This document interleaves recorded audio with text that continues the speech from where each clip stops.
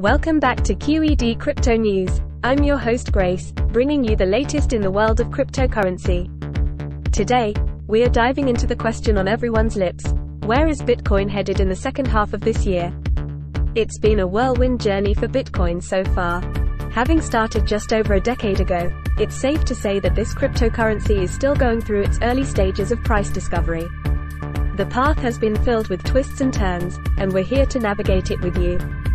Recent news has highlighted some turbulence in the crypto market, with SEC filing charges against major players like Coinbase and Binance for operating as unregistered securities exchanges.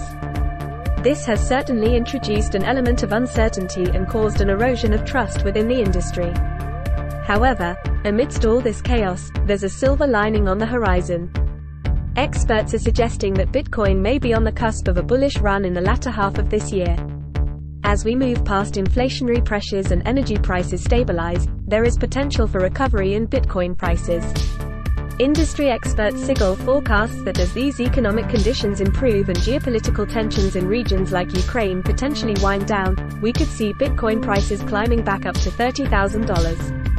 While these predictions provide some optimism for Bitcoin holders, it's important to remember that they are based on current circumstances and can change due to unforeseen events or shifts in market sentiment. So whether you're an investor or just interested in following the journey of this pioneering cryptocurrency, stay tuned with us here at Q.E.D. Crypto News as we continue to bring you updates on where Bitcoin might be headed next. As always folks, remember, investing in cryptocurrencies carries risk. Ensure you make informed decisions and consider seeking advice from professionals before jumping into any investments. Until next time.